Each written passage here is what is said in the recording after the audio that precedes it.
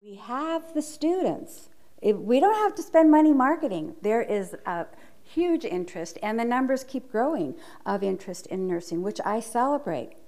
And there is a demand. You can look at many different reports. We know going forward the demand is there. It's the nursing faculty shortage. We don't have the people to teach all of those who are interested and qualified to come into nursing. Hence, we can't fill the jobs. The message to our legislators today is that nursing faculty shortage has to be fixed now to protect the health of all Wisconsin citizens. Right now, WEDC, our Economic Development Corporation, has embarked on an $8 million campaign in Detroit, Chicago, and Minneapolis to attract millennials. I think if we want to attract millennials to Wisconsin, it's refinancing student loan debt. It's also looking at mass transit. There's more to it than just advertising. That's what I was talking about.